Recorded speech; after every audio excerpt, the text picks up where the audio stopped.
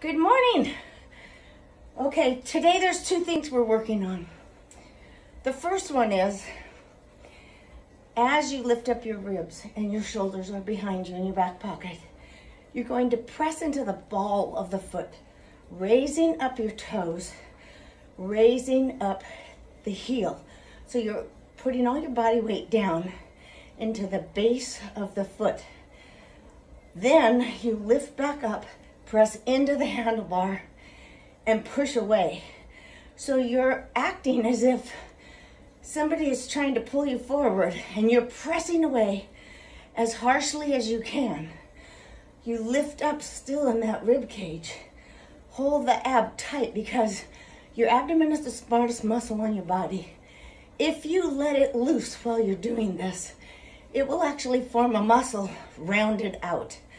So you want to make sure that you're holding that ab as tight as you can while you're pressing into the handlebar so that you're training your abdomen to go in and tight.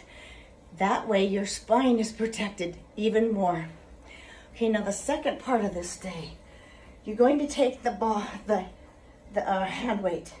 You're going to press it together as harsh as you can. Again, readjust your shoulders.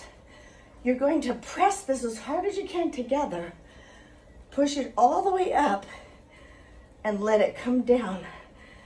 So the emphasis is not really on the tricep as pushing up and falling down, as it is on pushing your hands into this weight so strong that you're out of breath.